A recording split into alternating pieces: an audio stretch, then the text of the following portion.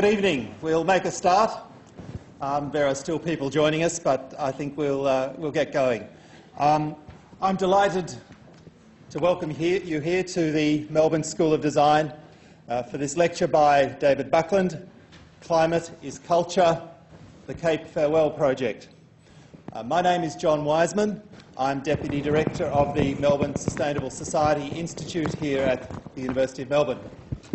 I'd like to begin by acknowledging that we are meeting on the ancestral land of the Wurundjeri people of the Kulin Nation and pay my respects to their elders past and present.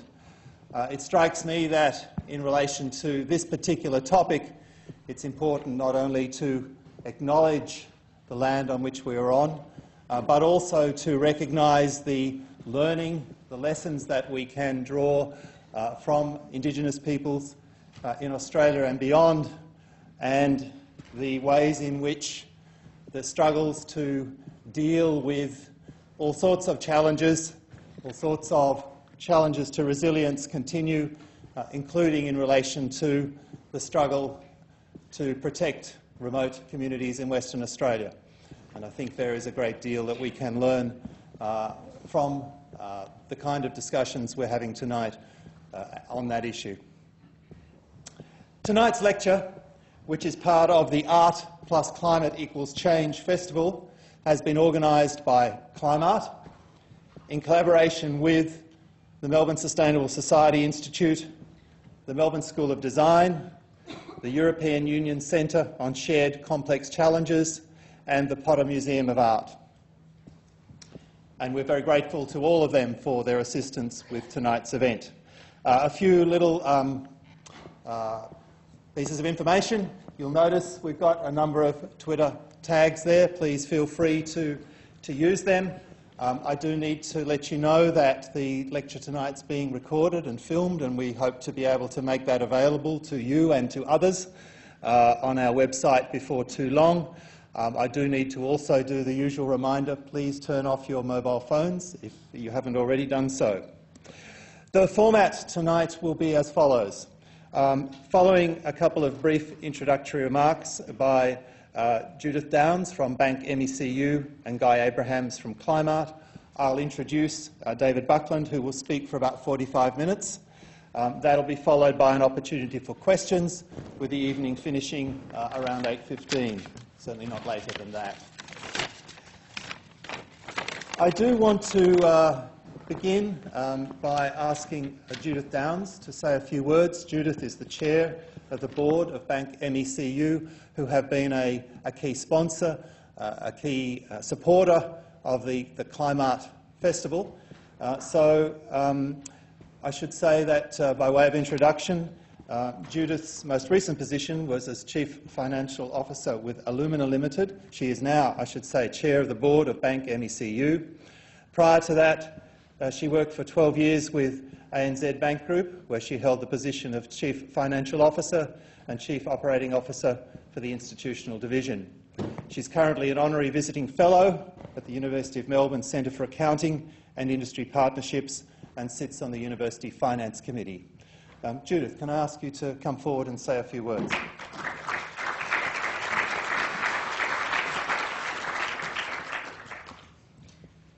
Thank you, Professor Wiseman. I too would like to acknowledge the traditional owners of the land on which we meet and pay respects to their elders past and present. It's a pleasure to be here this evening and to have the opportunity to speak to you.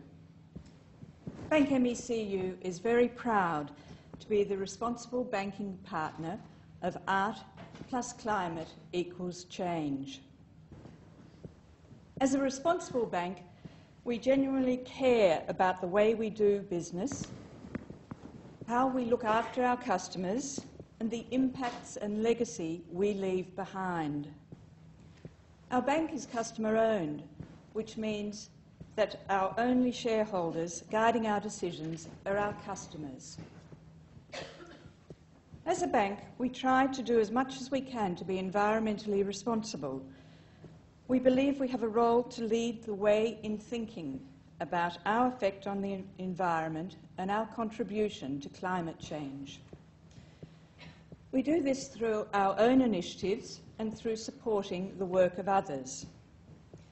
Our Conservation Land Bank is one of those initiatives. It's an area of almost 1,000 hectares of land in Western Victoria that we have purchased and that we manage on behalf of our customers.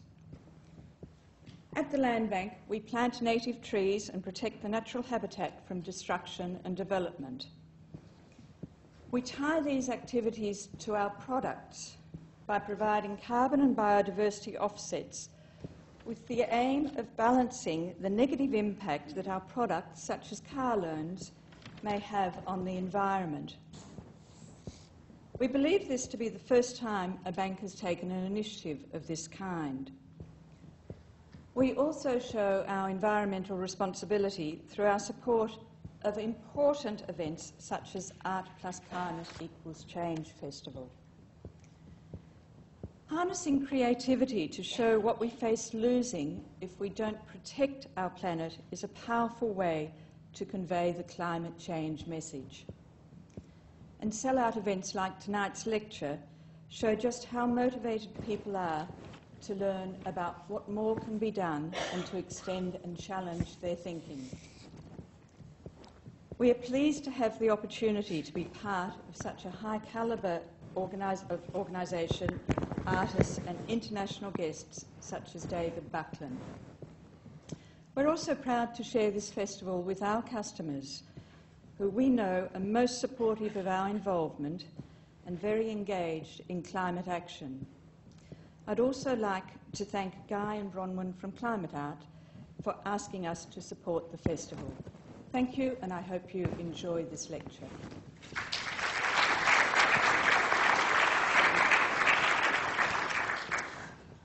I'm now, in a second, going to introduce Guy Abrahams. As Judith just said, there have been all sorts of people involved in the organisation of the Art plus Climate equals Change Festival, but I know, and I think many of us know, just how much work Guy Abrahams and Bronwyn Johnson have put into this extraordinary collection of exhibitions and events. So I'm really delighted to be able to ask Guy to say a few words. Guy is co-founder and CEO of Climate. He was, previous to that, a lawyer, and also has been director of the Christine Abrahams Gallery for many years. He's been a board member of the Melbourne Art Fair and the National Gallery of Victoria Art Foundation and president of the Australian Commercial Galleries Association. He's also currently chair of the City of Melbourne Art and Heritage Acquisitions Panel. But I suspect, at least for the last few months, if not longer, his heart and soul has been very much involved in this festival and this event. So, Guy, would you like to come and say a few words?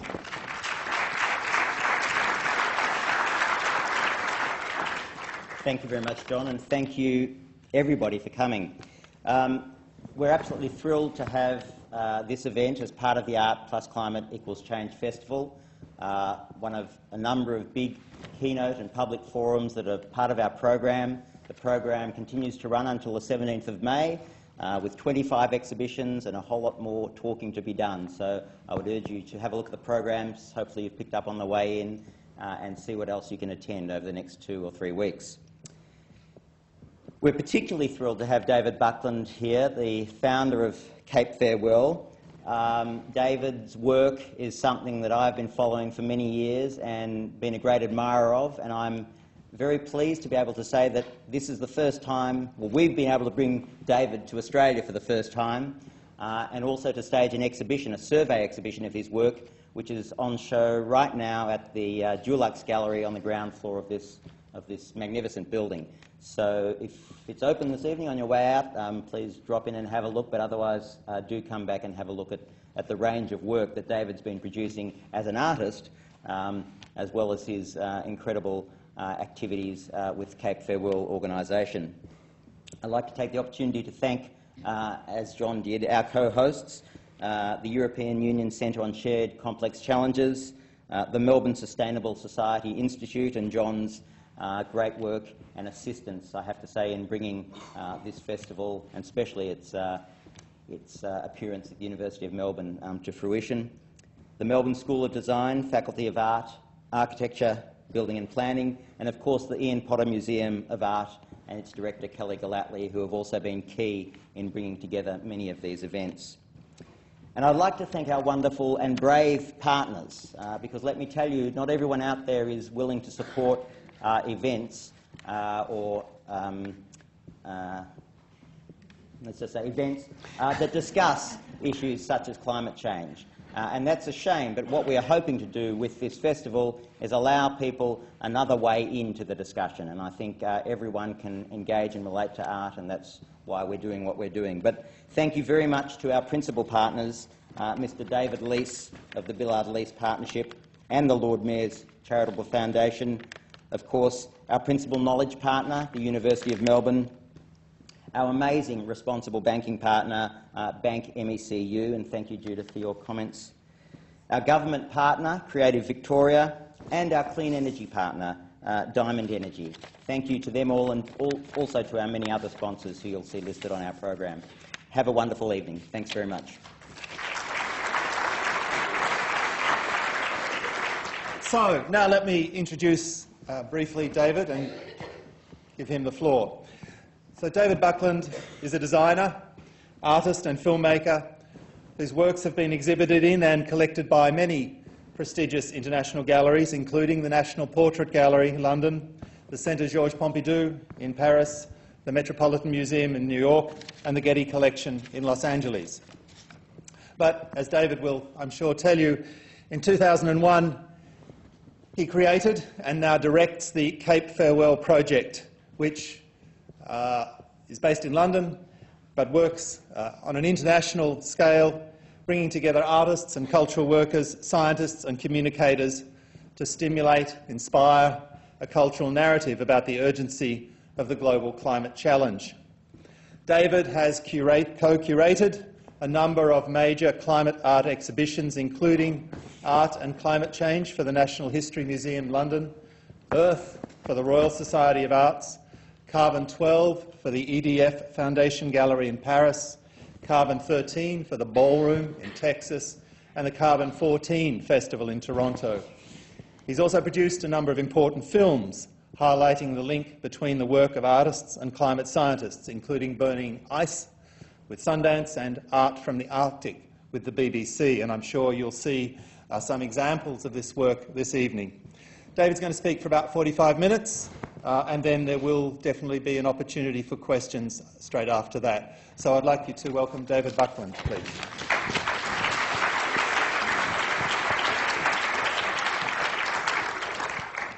Thank you, John and Guy. Congratulations on bringing this festival to life, and it's wonderful to see you all here. Let's start with this. People say that artists should suffer for their work. Well, this is me.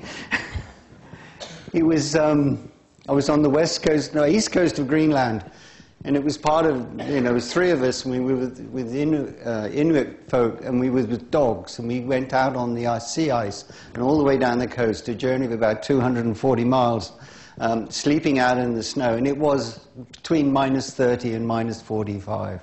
It was the meanest, most brutal thing I've ever done, and I'm never doing it again. But it was an experience.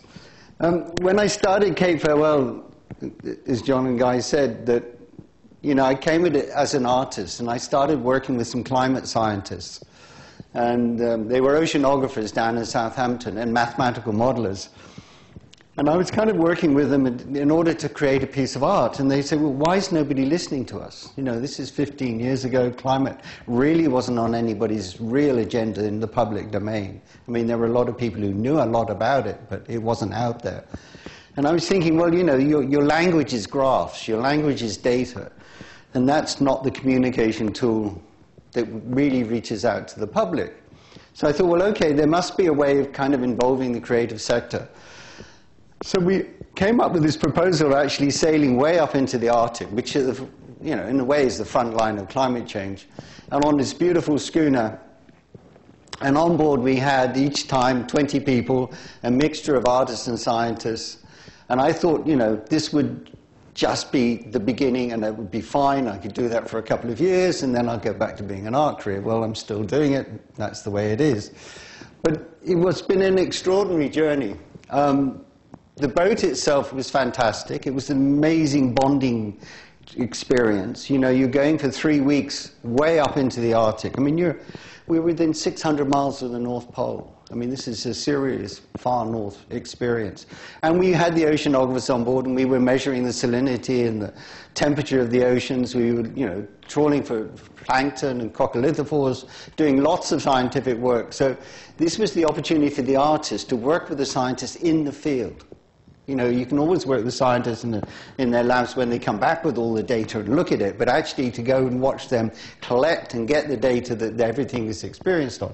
So that was a great kind of bonding.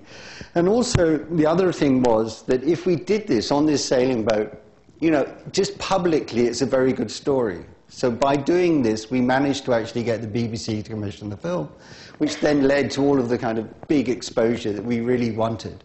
And, you know, brought climate into the public domain in quite a serious way.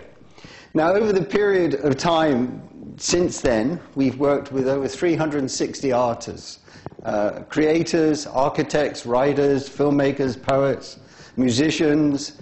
So I'm not going to be able to bring all of that to this talk, but I'm going to sort of pepper the whole talk with these kind of artistic interventions.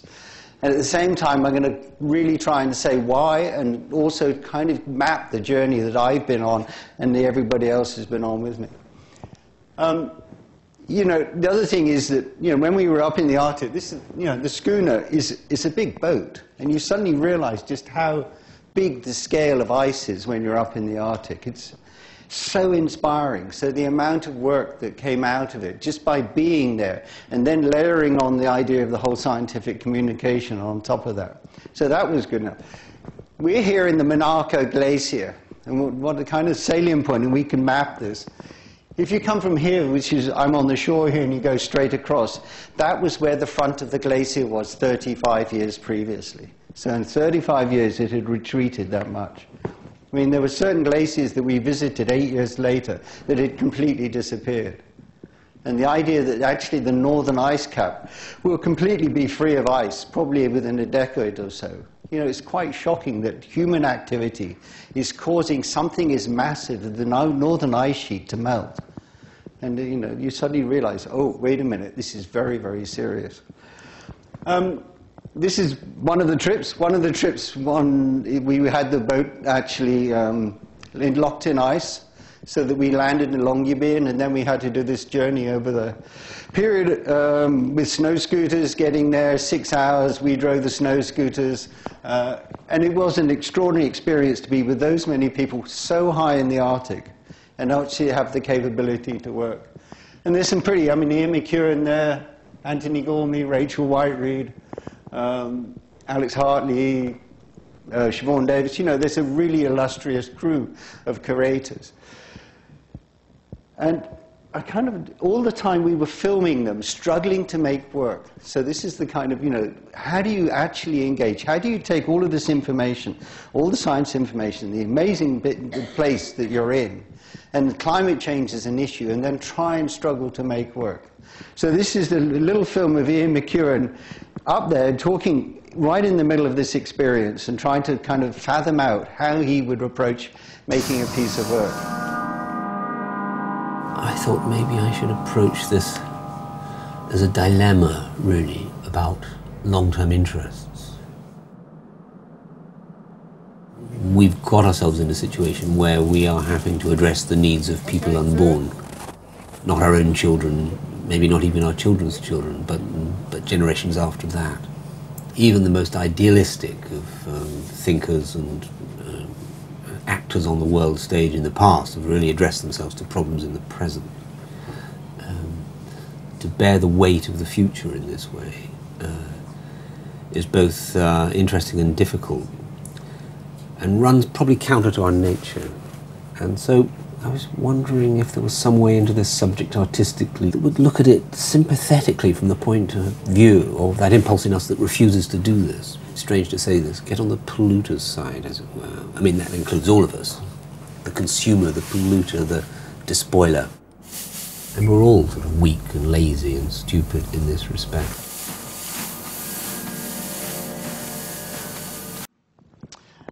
David Hinton directed the film, and the way what he's done is intercut. I was actually making these projections of this pregnant woman walking on ice. And it was the idea that, you know, inside this woman was the next generation. And by the time that next generation grows up, the ice won't be there. So that's the kind of metaphor I was playing with. And Ian kind of refers to it in the same way.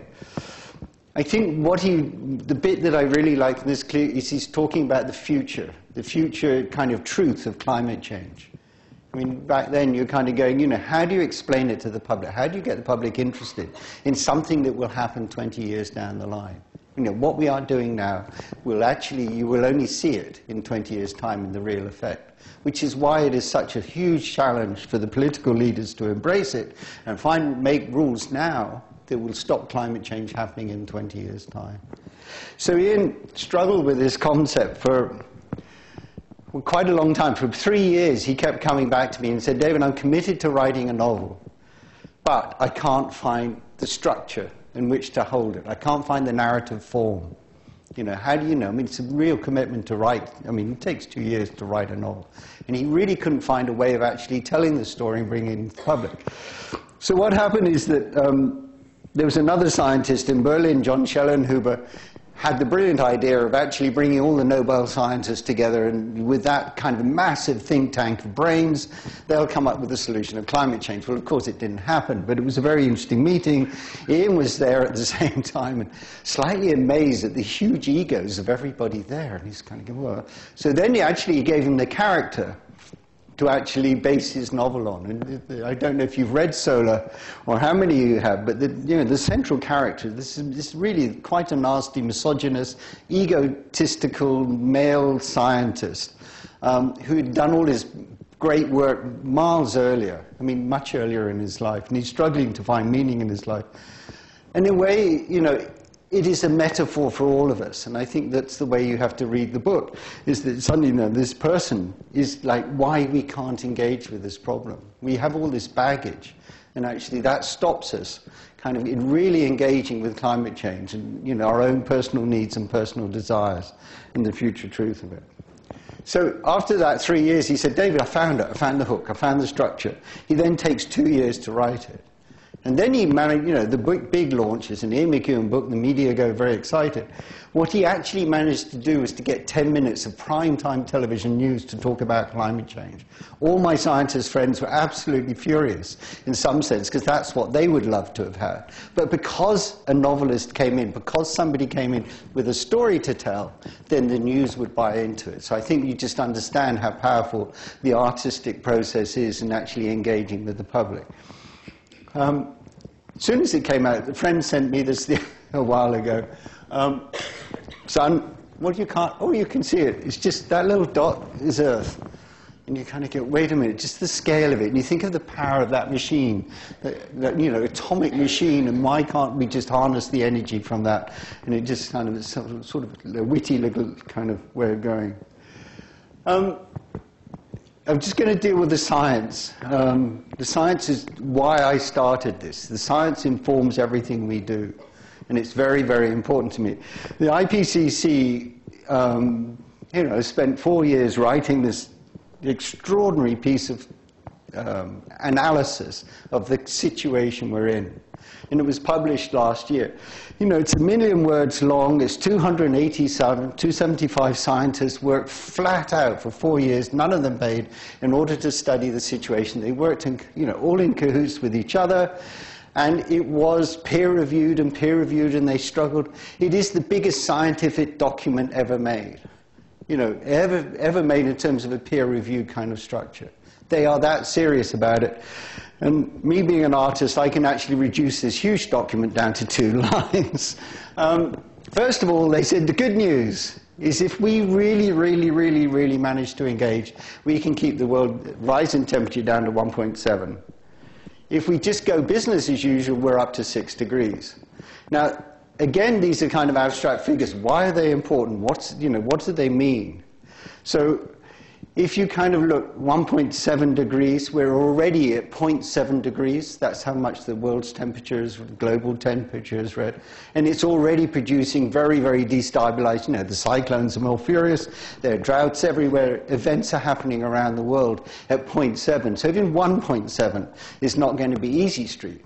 But if you get up to 6 degrees, and if I'm trying to find an analogy, and if you sort of say your body temperature, you know, if your body temperature increases by 1 degrees centigrade, you feel like you've got the flu. You can still operate, but you're just kind of a little bit under the weather. But, you know, you can operate. If you go 6 degrees in terms of your body, you're dead. You know, that's the point when you've gone beyond fever, beyond hope, beyond you don't exist. So these temperatures, although they might sound very small, are very, very serious. So that's the kind of... The little middle bottom bit I'm going to refer to later on, $6 trillion. It's a huge, huge sum of money. That is what the fossil industry is going to invest in finding more fuel, more sort of reserves of oil, gas, and coal over the next 10 years. That's the budget they've got to spend. None of it, I mean, for all sorts of reasons that I'll get to explain, it has no value. So to throw that kind of money at something that will have no value is just mind-blowing. Anyway, we get on to that. This is coming from the Resilience Center, which is in Stockholm. You know, it actually maps the whole temperature range of when human beings existed.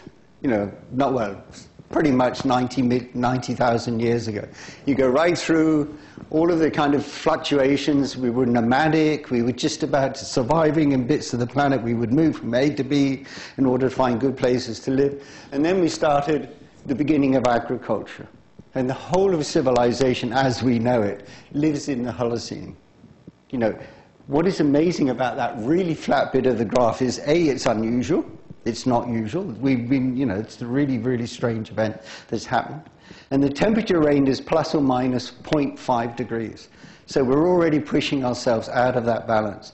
And we're now in the Anthropocene.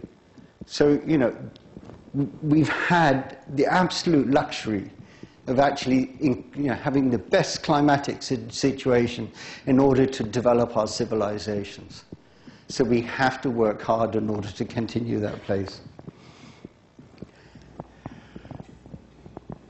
Why art? Why is art important? What I've just shown you, in a way, is scientific facts. You know, the scientists have worked incredibly hard to actually establish the facts of what the situation is. You know, they're as concrete as gravity. These are serious facts. But the thing is, what do those facts really mean to us as people, as a culture? And I think that's where the art comes in. They take these things and say, well, actually, those hardcore, you know, logical, rational facts mean this to us. And where the artist comes in is to actually struggle to actually give meaning to that kind of data. So us working away as artists, work on those facts and say, well, actually, how does that resound? How will that affect our cultures?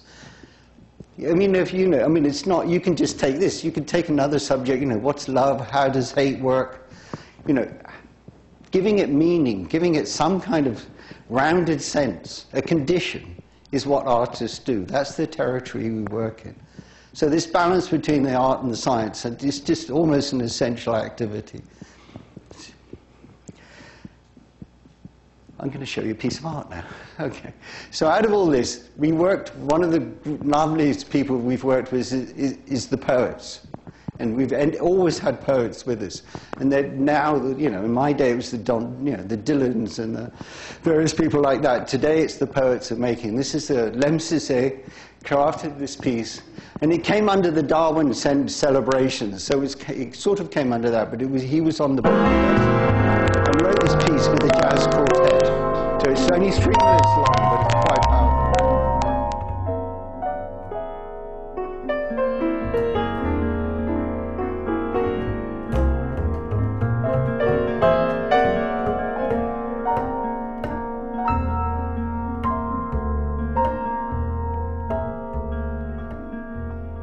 A lost number in the equation, a simple, understandable miscalculation. And what if, on the basis of that, the world as we know it changed its matter of fact. Let me get it right. What if we got it wrong? What if we weakened ourselves, getting strong? What if we found in the ground a vial of proof? What if the foundations missed a vital truth? What if the industrial dream sold us out from within? What if our impenetrable defence sealed us in? What if our wanting more was making less? And what if all this wasn't progress? Let me get it right. What if we got it wrong? What if we weakened ourselves, getting strong? What if our wanting more was making less? And what if all this, it wasn't progress? What if the disappearing rivers of Eritrea, the rising tides and encroaching fear? What if the tear inside the protective skin of Earth was trying to tell us something? Let me get it right. What if we got it wrong? What if we weakened ourselves, getting strong? What if the message carried in the wind was saying something?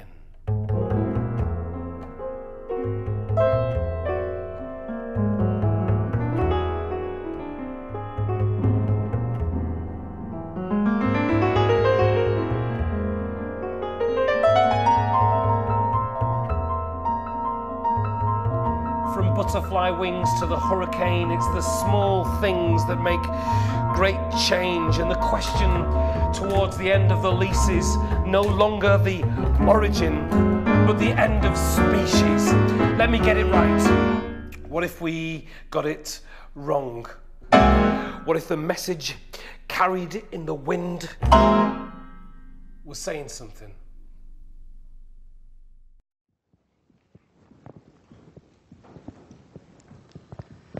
So, in a way that, I mean, a lot of what I've been talking about, just Lem somehow sums it up within 3 minutes. I don't know how, it was a brilliant piece of poetry.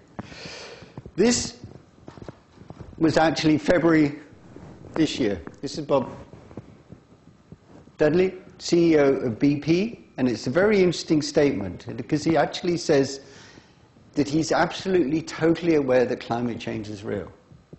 And all of the data that he's got, and oil companies, they're really, really accurate on their data. That the demand for LNG will increase to such an extent, and as far as they've done the mapping, the only way to produce that energy is to actually have fossil fuel use, burn fossil fuels. When they burn those fossil fuels, he knows it will go outside the limits of scientific inquiry. The scientific limits that are given. So he's sort of saying, well, fine, but this kind of, in a way, this is the kind of serious questions we are trying to address. These guys know the scenario. They know what's happening. They know what will happen, but where is the kind of morality of the market that allows this to happen? If you look at the top 10 companies in the world on the stock market, 8 of them are reliant on fossil fuel for their existence. So you kind of go, well, how do you then stop this enormous machine, change it in direction so that it actually becomes sustainable and builds something we can all live by into the future? At the same time, they're getting so desperate to find this stuff, it is much more difficult to find it. So this is what the landscapes look like. And this is the tar sands in Canada, the Batinsky photograph.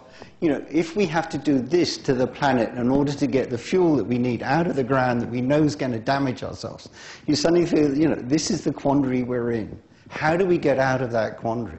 How do we get out of this kind of... It's sort of blinding, but at the same time, it's so difficult to actually change the direction. No, I'm sort of the only activist slide I'm going to show you, but divest is one of the ways of, and this is actually making a real mark, you know, don't put your money into investment programs that are reliant totally. You know, if we can start draining, sort of cutting off the umbilical cord of money that these companies need to that $6 trillion, tell them that there's another way to go about it, then actually that's one way forward. But whichever way we're doing it, we're discounting the future. We're carrying on. This, interesting, we made this in 2008, and I made it with Amy Buckland. I mean, she half gave me that piece of text. Discounting the future was actually the term the bankers were used before the crash. And they said, okay, we can carry on, blah, blah, blah, just discount the future. It doesn't matter. Nothing's going to happen. We're so assured of our program that it's just going to be fine. You know, and then about 3 months, actually, it was only 1 month after we did that, projecting that onto the ice, the whole banking system collapsed. They didn't actually figure the future out into their systems. And we're doing exactly the same thing in terms of the energy we use. We're discounting the future. Now, I'm just going to do the other part of the discounting the future is that, you know, that's about our lives. That's about the way we live. But there is a scientific kind of chorale here. Deborah Inglesi Rodriguez is an amazing scientist, and I did 2 years' work with her, and the artwork that we created is downstairs in the show. Her speciality is looking at coccolithophores. Coccolithophores are so small, you need an electron microscope to see them. You know, you cannot see them with an egg. You can't even see them with a normal microscope. You need an electron microscope. The blooms that they produce are, you know, the size of the North Sea. There are ginormous blooms that they will produce when the sea temperature gets right. And the amount of, so they live off carbon. What they do is take carbon dioxide out of the atmosphere and turn it into calcium carbonate, just by creating the kind of extraordinary shell structures. So working with Deborah, we actually came up with this artwork. And again, you know, we're using the oceans. The bit that we don't see, the kind of oceans are the lungs of the planet. They are so important. Without, you know, all of the carbon, something like 70% of the carbon dioxide we throw into the atmosphere is absorbed by the oceans. The oceans are becoming more acidic, which actually is affecting the chance that these creatures can carry on multiplying. They have a very complicated life. How do you keep that balance and going? And we all look at the ocean and we think, oh, it's just the sea out there. That sea, you know, something like over 90% of the living organisms on the planet live in the sea. So, you know, this huge thing that we don't see is another thing that we've got to protect. And we have no kind of notion of actually how to do that. So Deborah's whole work is to look at the strength of these coccolithophores, how are they surviving in the modern, you know, in the modern, as the oceans become more acidic, sea temperatures rise, do they survive? So that's her whole work, and she just spends her whole life dedicated to trying and finding out how that is. It's, you know, it's extraordinary work. And that's what you get. It's amazing. You know, I never knew this. Chalk cliffs, all chalk cliffs are 100% dead shells of coccolithophores and other marine animals. So the biggest carbon sink is not coal or oil. It's actually the chalk cliffs, completely innate. But the other thing is that, and you know, if you just take 1 centimeter of that chalk cliff represents 10,000 years of coccolithophores. This is nature's way of actually balancing the system of the planet. But unfortunately, we're now in the Anthropocene. We've now moved beyond how nature can cope with the whole structure. We're going too fast. You know, 10,000 years, 1 layer of chalk, that's how it works. In 200 years, we've created the Industrial Revolution. We've managed to get all of this carbon fuels out of the soil, burn them, put all that carbon dioxide. You know, we are now in charge of our own fate. So, you know, this is another piece, sort of writing that, again, it went through the peer review. So it's odd that you actually can write a cultural paper that actually can go through peer review. I mean, the scientists and the way they did it, that is quite an extraordinary process. So actually, you know, this was it. But also it's about climate is culture. This is no longer about the science. This is about the way we live. It's the culture we live in. And the challenge is, can we actually engage with that culture and reinvent it and actually come up with something that's really sort of lasting, and take that really difficult questions of the oil companies working in one way and actually reinvent it actually to build a really resilient and sustainable culture. So that's the game we're in. And instead of asking the artists to actually look at the science and try and engage with climate science, can they actually engage with culture? So that's where we're at on that. I'm going to introduce a new character into the thing. There's a guy called Tom Rand, who's an entrepreneur. He also has a doctorate in philosophy, but he is a clean tech entrepreneur, and he works out of Toronto in Canada. He's chair of my board of the foundation we have in Toronto. And there's going to be 3 little clips of him talking about the situation we're in. One of the reasons it's so difficult to really believe in climate disruption is because it runs counter to many of our other beliefs, like tomorrow is better than today, the economy can grow forever, human ingenuity solves all problems.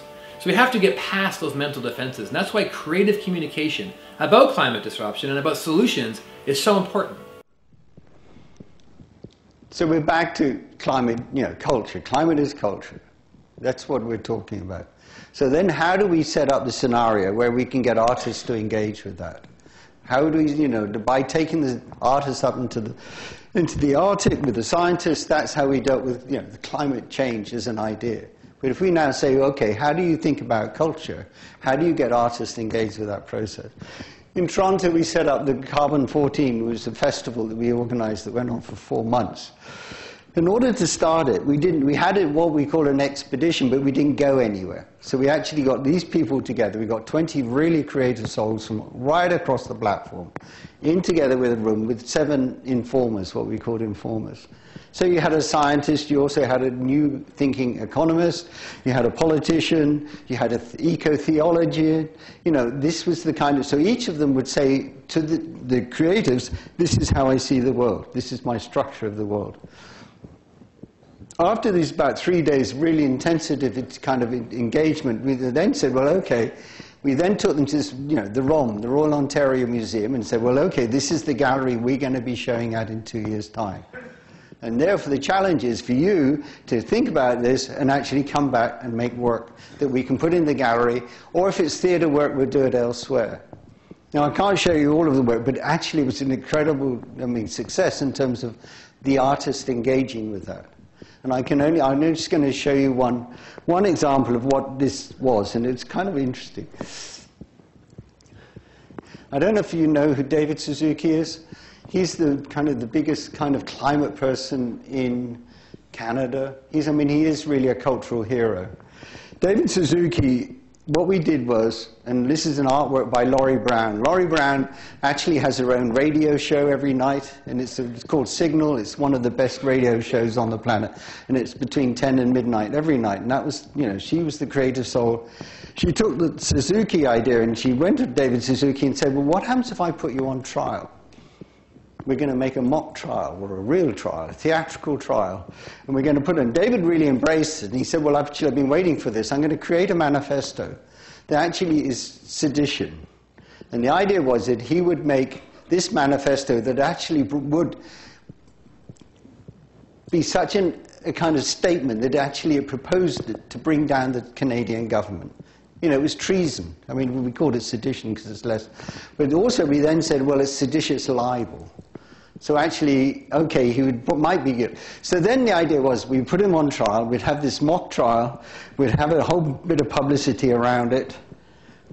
That's the launch of it, and we kind of this is real media. We actually managed to get the media cameras there, the television, the radio, everybody was there. We're going to put David Suzuki on trial for sedition. And then in the ROM, Royal Ontario Museum, we had an audience of over 400 people. We had David there in doc. We created this piece of theatre. We actually had a prosecution witness, a defense lawyer, a prosecution lawyer, judge, and we then had a lay jury. And at the same time, this was broadcast on the internet, so the internet could also vote whether he was guilty or not guilty. And he would defend his argument. And he published this manifesto. You're not going to probably be able to read it all now, but you can go online and it's stated on our website. But, a lot of it, like intergenerational crime.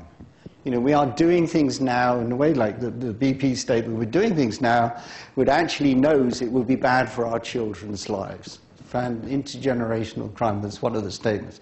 Anyway, so David published this manifesto. He was totally at odds with the Canadian government. It was sedition. He wanted to bring down the Canadian government because he thought they were acting so irresponsibly. Obviously, this caused a big kind of media scrum for us. It was a great big piece of provocative art. That's what it was stated as. Thankfully, at the end of the day, although he was probably guilty of sedition, he wasn't guilty of seditious libel. He wasn't actually telling any lies. So the trial went ahead and blah, blah, blah. There was a kind of fallback from it, is that the prosecution lawyers lost a huge government contract on the basis of them being there. The judge was actually hauled before the Law Council and said, well, this was not the right behavior for it. I mean, you know, this was a piece of theatre. This wasn't actually real, but at the same time, you know, it really unruffled the feathers of everybody coming down. Lots of people think we need fossil fuels to keep our economy humming, and it's simply not true.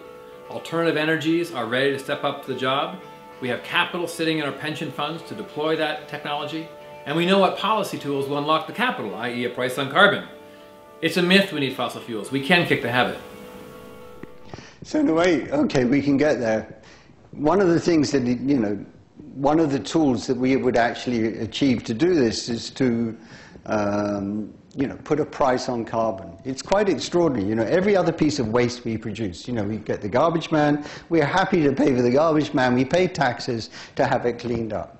You know, every other thing that we produce that has a byproduct, we are happy to pay for somebody to actually make sure that it doesn't mess up our streets, mess up, you know, we pay for the sewerage, we pay for everything. We are dumping all of our waste into the atmosphere in terms of carbon dioxide. We know it's dangerous for us, and we're not willing to pay for it. So the idea is to put a price on carbon. The silver bullet, in a way what Tom terms, and a lot of people have done a lot of research into this, is, you know, I created a silver bullet that weighed 7 ounces of pure silver. The kind of cost, the value of that was $180. If you actually put a price on every ton of carbon dioxide you pumped into the atmosphere, which is quite reasonable, because that in a way is cleaning it up. But it has to be that level of $180. You know, there's already a price, well, you had a price on carbon here. But there was, you know, British Columbia have done it, it's been incredibly successful. They've gone up to $30 per ton. They can't go higher unless everybody else does it, otherwise we penalize them. But if we get it up to $180, you know, you suddenly have a load of money to reinvest into clean tech. Clean tech can step up to the plate, and it can actually deliver. So that's the mechanism for doing it. It also unlocks the pension funds who will not invest in the coal industry or the the carbon industry. So it is a kind of, but you know, that little piece of art in a way, which is again in my show downstairs, the silver bullet of change. And if you can't, this is, Tom did a book, you know, you don't, that red square there, which happens to be in the Sahara Desert, but I could actually put it in the middle of Australia, that amount of solar energy falling on that piece of desert is all of the energy we need in the world. You know, there are so many ways, I mean, that early picture of the sun, yes, we can do this. It is not a problem. We just need to engage and switch the mentality away from, you know, one thing to another in order to actually produce this, the kind of activity we need. And the smart grid, Tom's going to talk, you know, there are different ways of doing it, but you've just got to have this interconnectivity. I mean, you know, if you had that amount of solar energy generated in the middle of Australia, you could have a cable that actually went and you could sell it to Indonesia, to the Philippines, to China, just by taking it down an electricity cable. So there are loads of ways that we can engage in doing this. So, okay, back to the art bit. How does culture fit into this? They're building the Swansea Tidal Lagoon in Wales, in the south coast of Wales. What happens at Swansea, you've got a tidal range of something like 14 meters. So the amount that goes in and out of that is an amazing amount of energy. If you build this 18-kilometer wall around, you know, Swansea Bay, and the energy coming in and out. So Cape Farewell got very involved with this right from the beginning. And 4 years ago, we became the cultural partners, because you cannot do that without actually taking Swansea with you. You know, you want them to be on board. You want the people of Swansea to think of this thing and say, wow, what a great idea. So we became the cultural partners. We worked with the universities there. We worked with, you know, the NGOs. We also worked with the council. And there's an amazing kind of buy-in to this idea that you can build this thing. Just that the guy who they're building it, if you can imagine all of the water in this room, if this room was completely full of water, in 1/3 of a second, that's how much goes through those gates. So you can see the amount of energy coming in and out. You know, it's guaranteed. You can say any point 60 years into the future, exactly at some point, the amount of energy you're going to get. And the idea is if we build 6 of these babies, a bit bigger, around the coast of England, that's 10% of our energy needs. Just pure technology. It's going to happen, and probably in 4 years' time it'll be there. But what they wanted us to do is to make it a culture. So we put out a competition worldwide for any kind of piece of sculpture or artwork that could sit in the Swansea Bay Lagoon. And we got over 100 replies, really worked out programs, and we've now whittled it down to 8 commissions that we're going to make. This is the wall itself. That's what it looked like. And then one of the commissions, the brief to the artist was that it had to have something to do with the concept of the tidal lagoon. So we got a lot of moon kind of, you know, obviously the moon causes the tides, so there's a lot of beautiful moon things. Mariella has come up with this lovely idea that you build this huge moon that will just sit above the water. It will just sit out there. The other interesting thing is it faces south, so the dark side of the moon, which you never see, is going to be all solar panels, which will generate the energy for the light that's going to shine on it at night. So it's a beautiful structure. And then the second piece, which is another little 2-minute piece of film, is another proposal by a German artist. And it's just very interesting what art does and what they can come up with.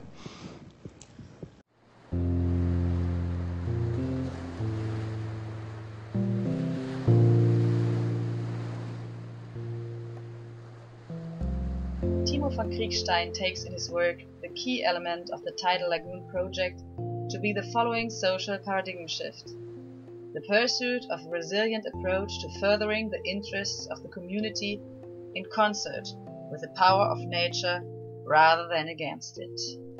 A vessel is berthed in the deepest part of the lagoon. Its cargo, consisting of various stacked containers, are affixed to the bottom of the lagoon. The vessel flows down with the low tide. The water level decreases with the ebb, and the container resurfaces.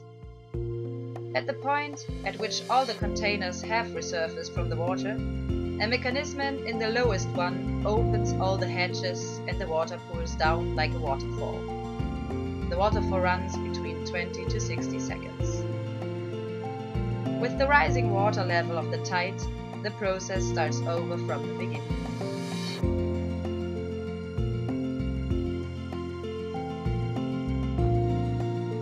The container is an allegory. It reveals an uncomfortable lot about our society. In its restless cycle of being permanently loaded and unloaded, it resembles Sisyphus. It signifies how dependent we are on international trade. These are the 2 topics Swan Sea Change deals with: the continued global trade, visible through transfer sites like ports and harbors on one hand, and on the other the natural power of the environment that surrounds us. Is it possible to combine those 2? Do we have to protect ourselves from environmental incidents? Or could we possibly use nature without exploiting it? So what's going to happen over the period of time is that, you know, that when this lagoon, I mean, it's going to cost £1 billion to build this lagoon. So it's a serious sum of money. But we're actually going to have, you know, 9 artworks within the lagoon. So it will be, you know, the first power station that becomes like a place to go and visit. You know, so the power stations are not hidden some other place. They're actually right in the middle of our culture and the way energy is generated. So we will have this incredible sculpture park. And you have works like that, which actually are very challenging and kind of make you question, you know, how does, you know, the art questions the whole idea of how this thing, you know, the significance of, you know, kind of the meaning of the kind of energy that we're using, and then we'd incorporate it. Another one we're doing is we tried in the energy renaissance, the Isle of Wight, which is in the south coast of England. You know, you have a population of 140,000 people on this island, a sophisticated society.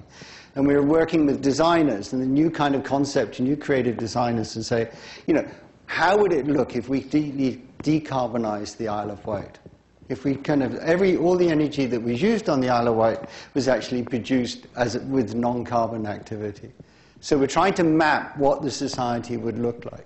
And part of that is to actually take away the threat and say, wait a minute, the society we're trying to create is a kind of new renaissance. It's somewhere exciting. So that demystify the future, embrace the future, get excited by it. So that's one of the other. And it's a place full of data.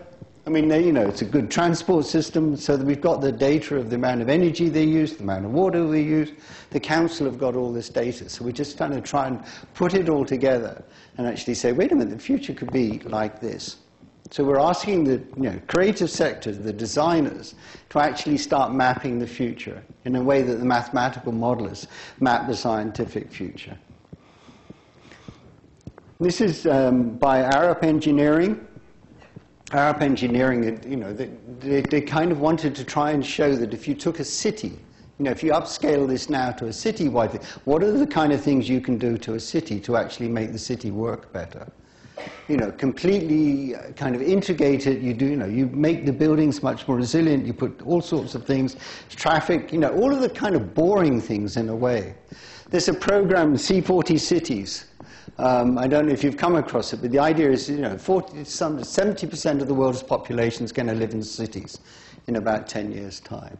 So if you can decarbonize the cities, so the idea is that, you know, I'm sure Melbourne is one of the cities, is that the mayor is kind of going, we can decarbonize, we can lower the carbon level of that city. And 40 cities around the world, I mean, even more, are doing this right now. So, you know, you don't need these big international agreements. It can actually be done on a city level. And the kind of things that you can do by putting in solar, by, you know, retrofitting buildings, you don't have to shake up down the city. So this is what the Arup Engineering, they just showed this kind of activity. And this is just normal behavior. But actually it is a way of going into the future and being excited by it. The city they took here is Manchester, which ironically is where the Industrial Revolution started. So, you know, it's quite nice that they took that. And, you know, just information of structures, information of transport. You know, it's quite boring stuff, but it's actually really, really important. And again, it's really creative design. You're using the best of design, the best of creative endeavour to make this work, the best of architectural activity. So it is all possible. But again, it's creating a creative future that we all have to live by.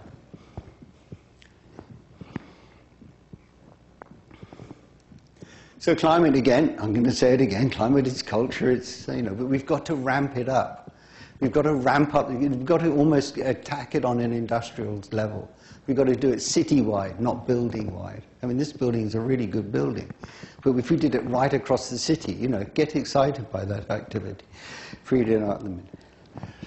One of the, I mean, you probably all know, it's what I was saying, these big international agreements, maybe COP21 in Paris will come up with the agreements that actually means that we would really, really take the carbon out of our activity, I mean our energy sector. I'm not that optimistic, but at the same time, what we've done is we've launched our COP21 with our partners in Paris. And the idea is that while they're on high on the hill trying to figure out the COP21 treaties, we're actually going to do it city-wide level. We're going to completely bring all of the cultural activity that all has to do with climate into the city, pieces of theatre, pieces of exhibitions, and do it as a city-wide activity. But we also want to do it that people shouldn't have to go to Paris, so we're trying to link it into cities like Melbourne, we hope, that other events will happen, cultural events will happen across the planet that will kind of find maybe a different way of actually thinking and looking about this and getting excited by it. So that's the ambition for Paris. One of the things we're doing also, and we're doing this at the Pompidou, we're having a summit of creatives. And the idea of the Summit of Creators is that we get this, for 2 days, we will all get together Instead of sitting, you actually have to work and come up with a creative kind of blueprint of what the way is looking into the future. You know, what would those rules and regulations be that we could actually export? So that is the idea for Paris. I'm just going to play, this is the final piece of Tom. What we're going to build is the energy internet, the smart grid. So it's solar from some parts of the continent, wind from others, wind onshore, wind offshore, biomass, geothermal, energy storage, tidal. And you put all those together and what you have is an energy dance. And you match that dance with demand. That's called the smart grid.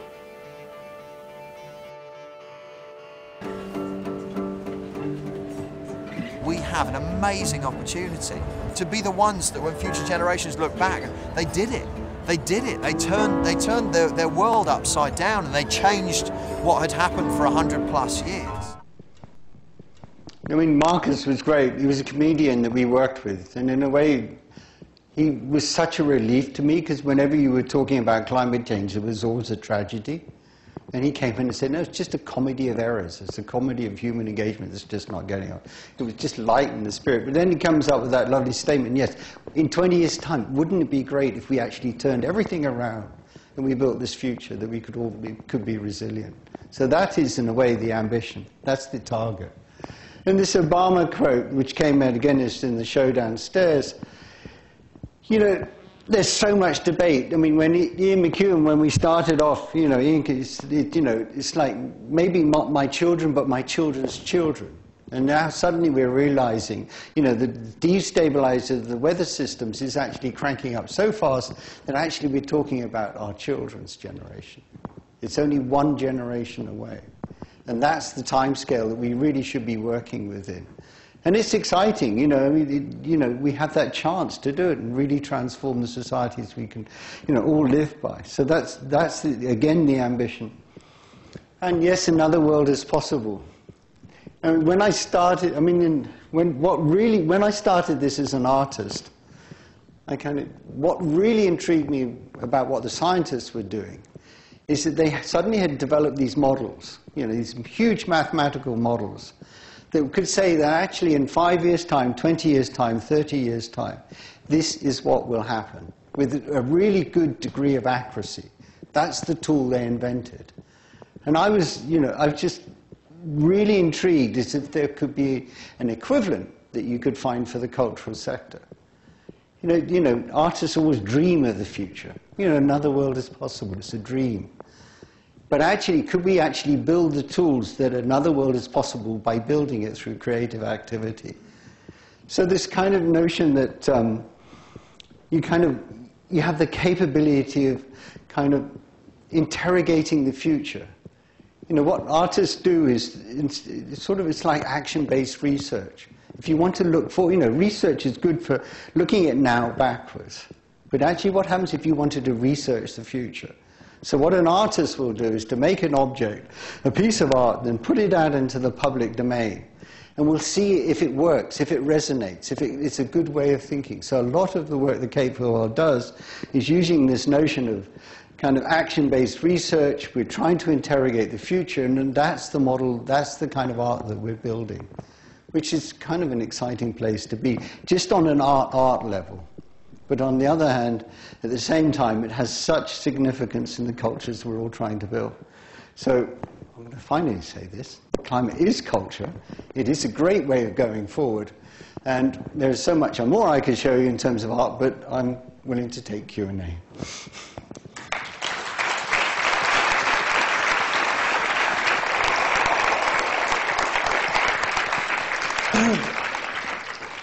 So, thank you very much, David. And yes, we do have 15, 20 minutes for some questions. I'm actually going to use my chair's prerogative to ask an opening question, and it's one about the well, it builds on your comments about comedy and tragedy, I suppose, and it's that kind of four-letter word that we wrestle with called hope. And I guess, you know, knowing a range of people in the audience, I'm sure there's lots of people here tonight who've been working on climate change for many years, and I'm also sure that many of us struggle, as I do, to hold together an honest assessment of the risks we face with the sense of hope and possibility that we need to get up each day and take action and so on. So my question is, how does that struggle between the harsh reality, hope, despair, grief, determination, how does that play out in the lives and the work of the artists you work with, and perhaps how does that play out in your own life and work? How do we hold together those thoughts? I'll try and give this a human scale little story, because that's what artists do. Marcus Brigstock, the comedian, he came up to the artist with me, and he came back and he was like fired up, and he was going, and he tried to sell a program to the BBC, and he tried to do this, and nothing took traction. And he actually went into deep despair. I mean, comedians are famous for riding between highs and lows. And he really, really sunk into despair. And that somehow he suddenly then, that's an artist, been deeply affected by the activity. How do you then kind of live with that? Knowing that, it's great you're all here, but at the same time, there's a lot of people out there who just don't give a damn, or are working in the opposite direction. So there's a reality check always, that we're still a small group of international people trying to really give this traction and make it happen. But at the same time, if you really take it on board, you kind of go, oh my God, this is hopeless. I think what's happened to me in the last, I went to a conference in Vancouver. I mean, actually it's the guy Tom, that there are new technologies. There is this whole world of clean tech. And I was at a conference in Vancouver. There were 6,000 people there, all clean tech specialists, deciding how this industry will go. And in Canada, the clean tech industry is bigger than the tar sands industry. So it's like, oh, wait a minute. They're already working at it. Like the Swansea Tidal Bay Lagoon. It is happening. It just needs to be upscaled. And the divestment, if you take the money out of that and put it into clean tech, everybody's going to make more money. The jobs are going to be... So I think that's a recent thing. That's only happened in the last 2 years. I've been registering this and going, oh, wait a minute, there is a way out of this. But at the same time, I'm a bit like, if I really take a reality check, then I go, wait a minute, we're still a small band of people trying to instigate change, or be part of the change, the building of the change. So I don't know which way it will go right now. There are some roving mics, I believe. Whereabouts are we? Yes, up there. Can I have some questions? There's one right up the back, I think. If you can take a mic up there. Look, I love the artwork, but how do you know it's actually having any impact? How do you know it's making a difference? Yeah, measurement. You're not the first to answer, and actually, we're funded by the public purse, or we're funded by foundations, so it's a big question that's always asked. We're actually working with the University of Trondheim. They're doing a psychological study to actually evaluate whether art does have an effect on populations. So we are trying to find those measurement criteria. But there's also that notion of, okay, I'm going to throw it back at you guys, everybody. I'm sure there is something that happened in your life, a piece of art that is really, you carry with you. It's embedded in your psyche. It could be a book, it can be pop music, it could be a poem, it could be a painting, it could be a film. But there's something in there that you kind of always half refer to. And it might change over years, but it is embedded in your psyche. That's how powerful art is. But at the same time, how do you measure that? You kind of go, ugh. But it is inform who we are as human beings. Any culture that evolves always has art at its center. And it's a human need, it's a human expression. And how then do you evaluate whether it's powerful or not? And in this sense, how do we evaluate, actually, are we having an effect? Now, I could take kind of, nowadays, if you ask, actually, we've got all three political parties in England, all accept that climate change is a total reality, and they're trying to work with it. You get 95%, they've done the surveys in the English population, believe that climate change is a reality, and 60% want actually government money to go, taxpayers' money to go into finding solutions. Now, I could argue that that's all because Kate Fairwell started up working 15 years ago. It's not. But there is a side change, but we are part of that change. And it's, but again, it's, how do you exactly value it? And that's the difficult thing. But maybe the measurement system, the notion that you have to measure everything, where's the meaning of something? Can you measure that kind of meaning? I'm not sure. But we are trying to do the measurement at the same time, because obviously the funding, but at the same time, you know, we just know whether something's right or not, and that's the glory and the value of art. Okay, there's a question up, the woman in purple, yep. Thank you.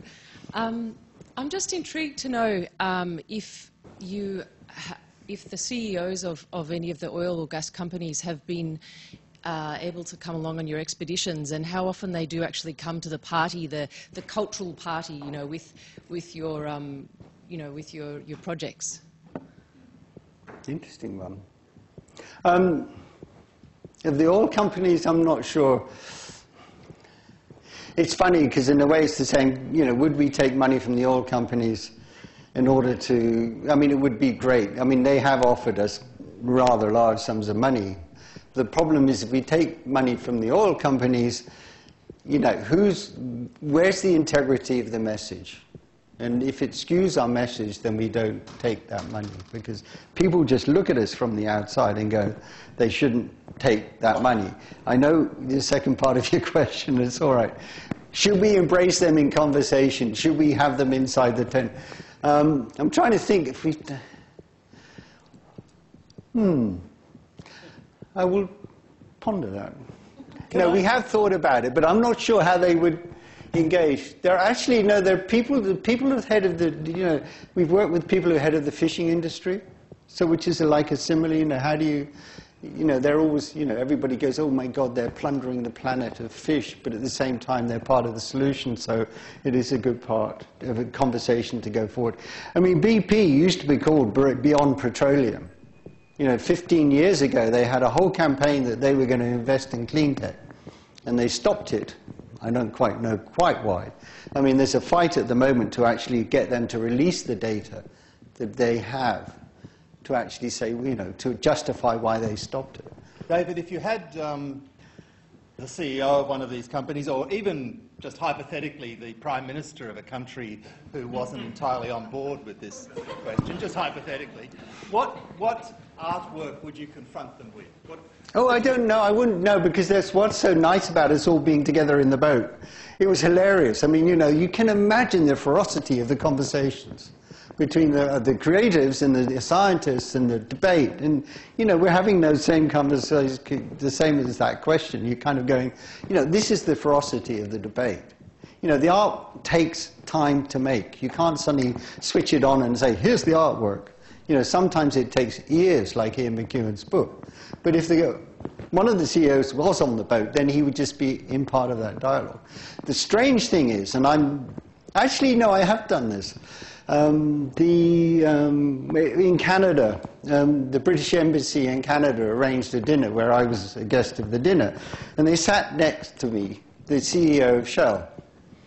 And he just retired from Shell. So he was a little bit liberated in what he could and could not say. But this was a private dinner within the embassy, and it didn't have, you know, didn't have Chatham House rules, can I talk about it.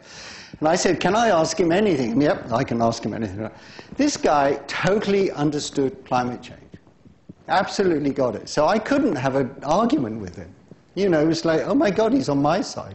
He had kids, he knew the situation, but he said, I cannot do anything about it because the shareholders demand that we make profit in the conventional sense, and that's what we have to deliver. So, you know, yeah, I know you've got to... Oh. There was one more up back and then down here, I think. Yep. I just wanted to follow on from your point about comedians being able to get the message across well, and mention that Ben Elton wrote a book called This Other Eden, and I don't know if he's officially part of Cape Farewell, but that certainly, I think, is an absolute match to your aims. Oh, I mean, brilliant. I know the book. Great, good for him. You know, there are a lot of people out there doing fantastic work. They don't have to be, I mean, you know, all the climate work being done here. So that it's just a band of people. It is interesting that he stepped up to the plate. The other thing is, I mean, if you just take the creators, what we do is deal with the milieu of our times. You know, the things that are really affecting us, our cultures. That's the territory you'll find artists working in. So it's not surprising that there are so many artists wanting to step up to the plate and going, this is the big issue of our times. And therefore, I want to have a debate. I want to engage with it and work with it.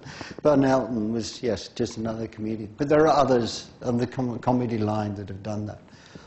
Now, I've got a question down here. The person over there with the mic hasn't had any work to do yet, so I want a couple of people from that side.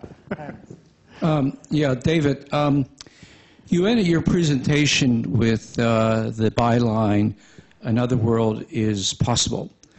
And you gave a lot of examples of what people call ecological modernization, renewable source of energy, energy efficiency, and so forth. But that byline, as you probably know, comes from the anti-globalization movement, or the social justice movement, or the anti-corporate globalization movement. And we live in a world where there's differential access to resources, the utilization which contributes to climate change. As an artist, I'm wondering how you're going to grapple with that. I don't know if you grapple with that in some of your artwork, or whether you have ideas in that direction. I mean, I think Another World is Possible came before even then, but I mean, because Another World is always possible. I can probably find it in Shakespeare if I look hard enough, in the same kind of framework. Yeah, but in answer to your question, I don't know how society will form or build itself. I don't really want to know. I don't want to, you know, it's not for us to kind of lay it down. I'm in no utopian structure. I just need, there are certain hurdles and certain measurements to get over. I do think, I am convinced that a society 20, 30 years down, a bit like Marcus Brigstock said, that if we really manage to turn our world upside down and achieve the change and the clean kind of environment that it will actually define a completely different set of values that we live by, like less consumerism, you know, that kind of thing. But in a way, how that plays out is not my responsibility. I mean, yes, there are a lot of people speculating in that territory. I mean, economists now are fighting each other. I mean, they're, you know, they're a really interesting tribe, but they're getting two of them to agree with each other is very difficult. So a lot of people are thinking in that territory. And if an artist wants to interrogate that territory, great. But it's not for me to kind of go, it is going to be like this, because I have my own views on it, and I just know that society will be different. And actually, I think it's just exciting evolving a society rather than kind of going, these are the boundaries to which a society will happen. But I don't exactly know how it will plan out. Have we got one or two over this side? Yes, one here. We'll take one or two more, and then I know David's got one final film clip he wants to show you as well before we finish. Just going back to the trial of David Suzuki and how you were presenting that as him being on trial for sedition, I was just wondering if how seeing that reversed where, say, the government was on trial, just in terms of there's a growing body of legal arguments on public trust law, which dates back to Roman times. There's a recent book, Nature's Trust, by Mary Christina Wood, and an article that came out last year looking at public trust law in relation to, that could be used for climate change in regards to English common law and the Magna Carta. So how that sort of trial, if you're making that sort of more public, or how can you revise that to see that the government are in the wrong rather than the activists? Yeah, I mean, actually, by putting Suzuki on trial, we were really putting Harper on trial. I mean, the prosecution lawyers actually had to use Harper argument to prosecute David. So in a way, there was the trial between the two camps. So in one sense. There's a notion of the commons, which I just, in a way, partly to your answer, is one of the things that I found the most exciting. And I don't know if there are any program builders here. It's extraordinary. If you write software, you ought to always do it on the level of somebody else. And there is this notion of commons, that somebody will write a piece of software. You are allowed then to take that piece of software and take it to another layer or another direction. That then software then becomes in the public domain. You do not own it. It's the commons. And that's building. And I just love that as a structure. I just think it's such a healthy, kind of generous way of living. and not saying, this is mine. This is actually a shared piece of information. So in a way, if you go back to the Magna Carta, well, that's a flawed piece of, anyway, but it was a very interesting piece of document. Interesting that actually every piece of kind of manifesto has always been done, especially with the Magna Carta, and you can understand why when it came. It's always a legal structure. And what is nice, this bad notion of the commons, it's not a legal structure. It's a different, it actually lawyers don't have any part of it. So it is a different kind of manifesto or blueprint. This is why we say a cultural blueprint, which is what we're trying to debate going forward. So maybe there's a new agreement that we can all agree on, that actually we just do it because it's the right thing to do, but it doesn't have the legal status that a manifestos always have. I'm speculating, but yes, we were putting the government on trial by putting Suzuki on trial. Oddly enough, Harper didn't volunteer to be on trial. Next time. David, you've got a guy here somewhere. We're going to wind up, I think, in a minute, but I think you have a short video you'd like us to see. Yeah, I mean, this is always artists standing up to be knocked over. I'd love to end up with a piece of art because that's what we're really talking and what it's all about. And this is a piece of art that actually came back on one of the journeys where we had a lot of fantastic musicians on board. So we had Katie Tunstall and Robin Hitchcock were the two who wrote this piece. We also had Jarvis Cocker and Laurie Anderson and whatever. But the piece of art that came out because we were in the same place at the same time, struggling to find a solution. And it was the three of us, me being the video artist, and these two being the kind of songmasters. And this little 3-minute, kind of like almost a little pop video, is what came out of it. So it'd be nice just to end on that. So I'll pass over to David with this, and then I'd just like to say a couple of thank yous, and then we'll wind up for the evening. I'm going to switch the lights out. So don't be afraid.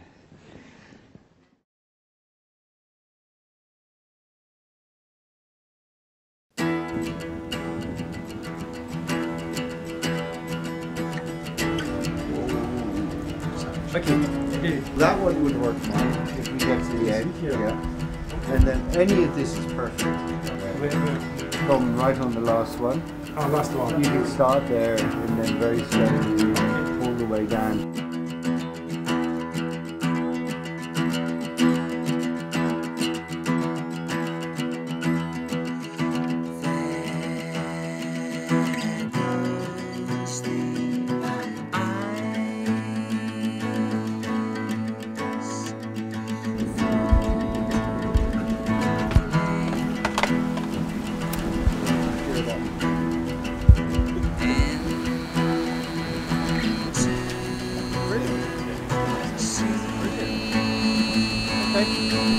So we're all set.